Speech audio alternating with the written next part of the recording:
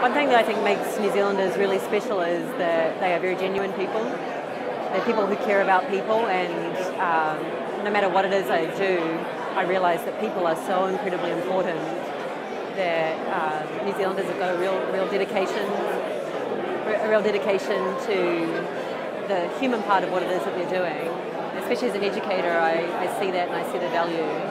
And so, for example, I think about my own career and you say, how is it that somebody from small New Zealand could go into aerospace engineering when we don't even have much of an aerospace industry and make it that way? And it's because of the people, because of teachers, because of mentors that really cared and helped me develop the skills that I needed. And I think that's something that's really unique, no matter what it is that we're doing, if it's sports, if it's education, if it's technical, if it's science. There are so many people willing to help. And certainly one of my big themes in life is the importance of teams and collaboration. That none of us are, well, there are a few people who are just amazing who can do anything, but for most of us, we are maybe good at one or two things. And what we really need to do is connect to other people and find other people who are complementary to our skills, maybe people who think differently to us, who really challenge our way. And I think I'm beginning to appreciate that New Zealanders are actually very good at personal connections.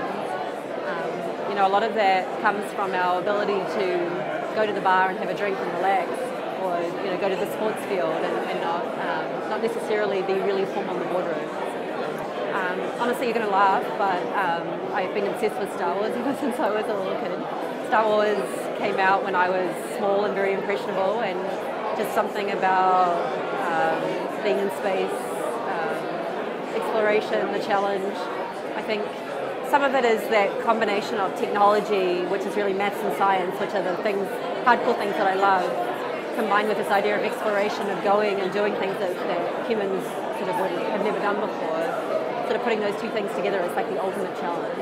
And Star Wars is just, I mean, I still watch the movies all the time. I still love them. To me, they'll never date. And in a way that captures the imagination. And I think whatever it is you do with your career, your imagination has to be captured. You have to love it. You have to be passionate about it.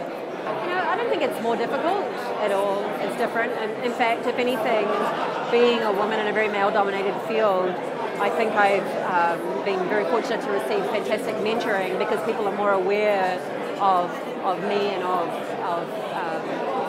making sure that I'm in the environment I need to be. So if anything, it may have helped a little bit in terms of what I was talking about before with the people aspect.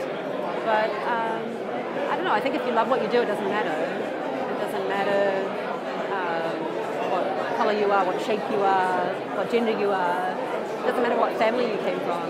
There are things about my upbringing that I wish were a little different. My brother is also an engineer, and he is a fantastic mechanic. He's actually a test pilot in the Royal Air Force.